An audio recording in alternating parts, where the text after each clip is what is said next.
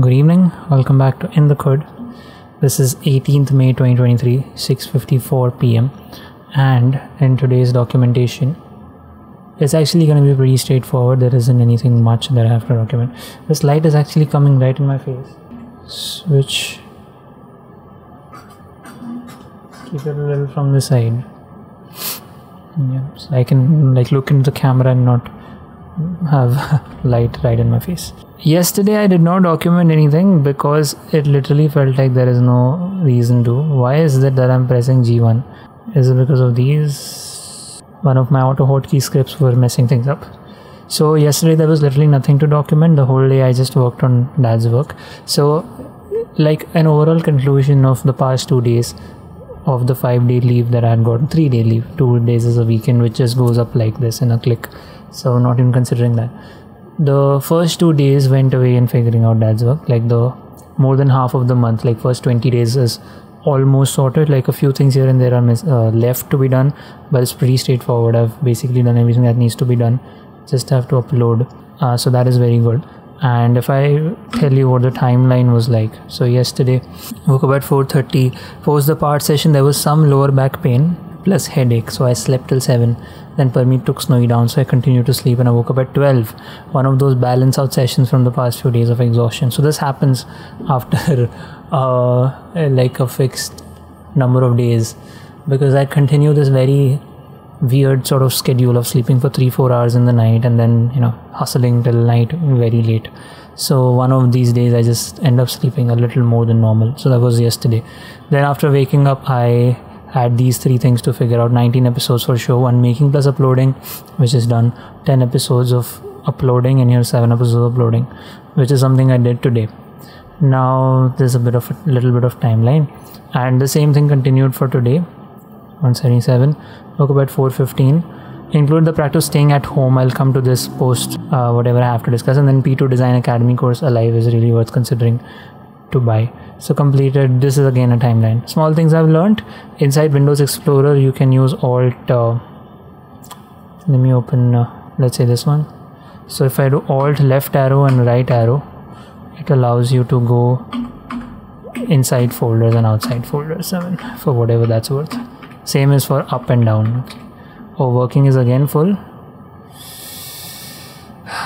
Somehow working keeps getting full for some reason. Okay. What was it that I was mentioning here? Including the practice staying at home during the part session. Also trying to point back to it as much as possible in the day. This is something that I want to make a dedicated video on, which is because in the past, overall, this has been like the biggest sort of realization I have had in terms of my own spiritual inquiry.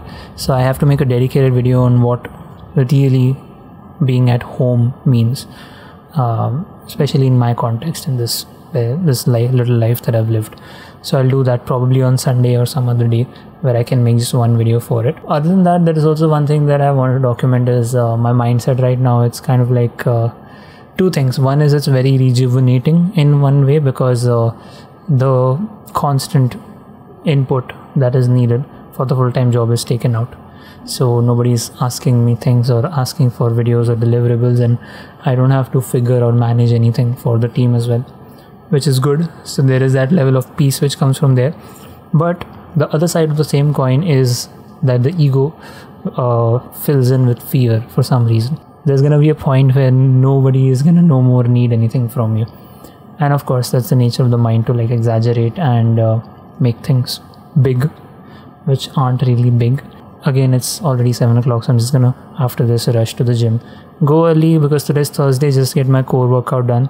Come back early and start working a little bit on the Blender stuff, because these 3 days from tomorrow, day after, and Sunday is all I'm gonna get to figure out a lot of things actually. One is the entire 3D character animation, and one is the building video.